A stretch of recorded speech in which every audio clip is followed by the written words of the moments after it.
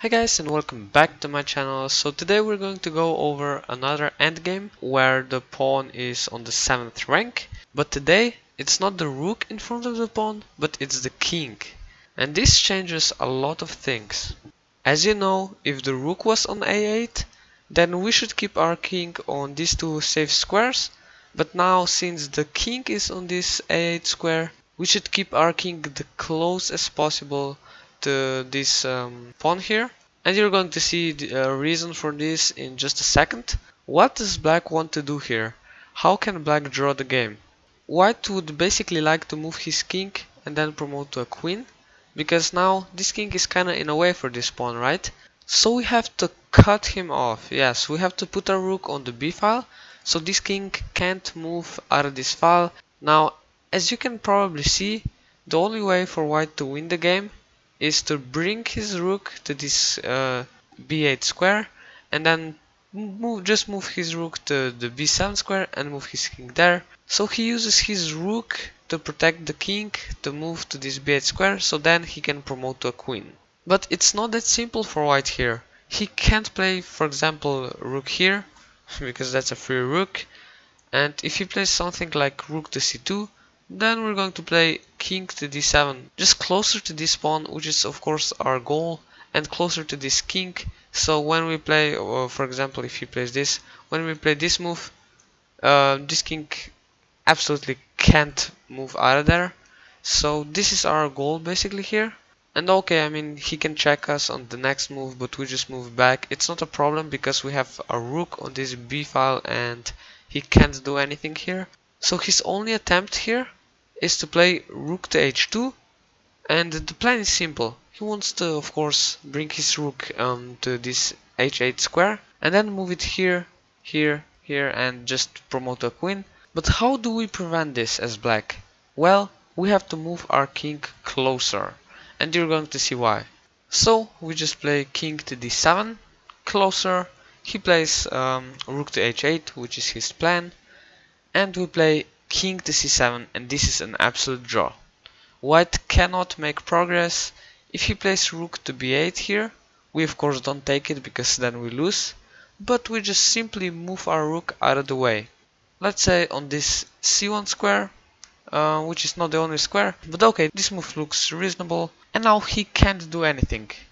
I mean, if he checks us, we just go up, and his king is absolutely stuck here.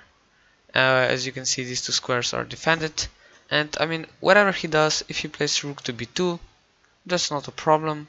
We just play rook to c3. I mean, what is he going to do? He can't do anything. So when white has his king here on the 8th rank and his pawn on the 7th rank, you basically want to cut him off so he can't move anywhere, to just make space here on a8 to promote to a queen. Okay, but it's not that simple. If the rook and the king were just one file to the right side of the board, then this is winning for white, and let's see that. Okay, we can see that we changed this one file to the right, and now why is this winning? Because our king is not enough close to the opponent's king and the pawn to prevent this plan of him going there. And as we can see, now he can play rook to h2, and when we play king to e7, he plays rook to h8, and now you can go either to d6 or d7. Both are losing, but it's better to go to d6. So let's just see what happens if we go to this d7 square. He just plays his rook there, and we obviously have to move the rook, right? And now he escapes with his king to this b7 square like he wants, and now it's basically over. Because what are you going to do? He's going to promote on the next move, so you have to keep checking him. And I mean, you check him on b1, he goes there, you check him, he goes there, he still protects the pawn, and now when you check him, he goes to c5, and now it's over. You can't go back because he's simply going to promote, and if you, I mean, still check him, he's just going to come closer, and unfortunately you run out of checks. So that's why it's better to go to this d6 square to prevent white from going to this c5 square, because from there you defend this c5 square, but it's still winning. Let's see how. If you go to d6, he still plays rook to b8, and you still move the rook. But now white has to find another way of escaping, because if he goes there like he did before, this is not going to work here, because now he can't escape to this c5 square, and if he goes there and you check him, he can't move anywhere here because he's going to lose the pawn, and that's bad news for white. So he has to find another way of escaping, and I mean, there's only one way, right? He has to go to the 8th rank. And how does white win this? Okay, we check him again, because of course we can't do this, we just lose the game after this. We have to check him, and he goes there to this d8 square. And now black even tries to win by playing rook to h1, threatening mate on the next move, but white is of course not going to fall for this trap. But he has this stunning move here, rook to b6 check. And what is the point? When black moves to this c5 square, we can check him on c6. And the point is, of course, he can't take the rook because of this, and he just loses, as you can see, the rook, which is very beautiful, over the whole board. So he can't take the rook, he has to move his king somewhere else, and I mean, where's he going to go? For example, he goes to this b5 square, and the point is that white can now play rook to c8.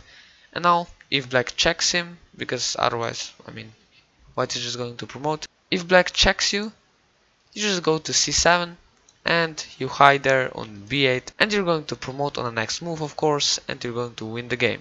So going to this d6 square here with black is really better, more challenging than going to this d7 square. But anyways, the point here is that if the defender's king is not enough close to this pawn and the king, then white can win by bringing the rook over there to this side of the board and helping the white's king escape from this a8 square, so it can make space for the pawn to promote to a queen.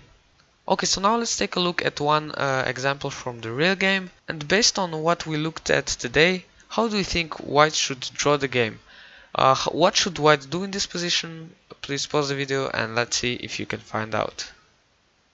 Okay, so because white has his king pretty close here to this king side here where black has his best pawn, white should try to push the opponent's king to the h-file and then just lock him there. Lock him on the h-file, because as we saw, this is probably going to be a draw, right? But how can white do this? With just checking the white's king, this is of course not going to happen, because he's just not going to go to the h-file. I mean, he can play something like this, or if you just keep checking, he's not going to go anywhere, right?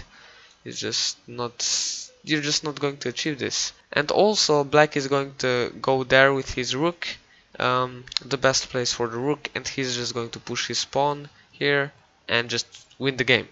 So this nonsense here, checking with the rook, doesn't work. So the answer is you have to check him on g8. And now what is the point here? Black probably moves to this f5 square, because if he defends it like this is obviously a draw. You just run to this corner here. You came to these two squares which are drawn, but okay, this is not the topic of today's video. I mean, he can't do this. He most probably moves to this f5 square, and you check him again. But what is the point? This is not just nonsense checking, but you want to just put this king on the h-file, right? Like we said. Now, when black moves to this g4 square, you check him again. And now he moves to this h3 square, and you achieved your goal. But okay, why does he have to go to this h-file? I mean, why can't he go, for example, to f3? What is the point? Well, the point is that you're going to keep checking him, and I mean, non-stop. And if he decides to go to the e-file, then this is over, this is a draw. Of course, you play rook to h8, and he's going to have to defend his pawn here, and you're just going to come closer with your king, and this is basically going to be a draw. He's not going to be able to just promote his pawn, because your king is very close and this rook is behind the pawn. It's the best placed here, so this is really not going to be possible to win as black. So that's why he must go to the h file and your goal is achieved. White here would just attack a pawn, and when he moves it, he just simply goes back to this g8 square, and as we know, this is going to be a draw. Black is probably going to try to, come as close as possible to this promotion square, but like we saw, we are just not going to let him go out of this h file, and if the black rook moves anywhere, we're just going to step closer, and we're keeping this king here. That's the most important part in these endgames. Okay guys, so I hope that you learned something from this video, and if you did, please drop a like, share this video, and I would like to see some feedback in the comments. So that's it for today, and I'll see you in the next video.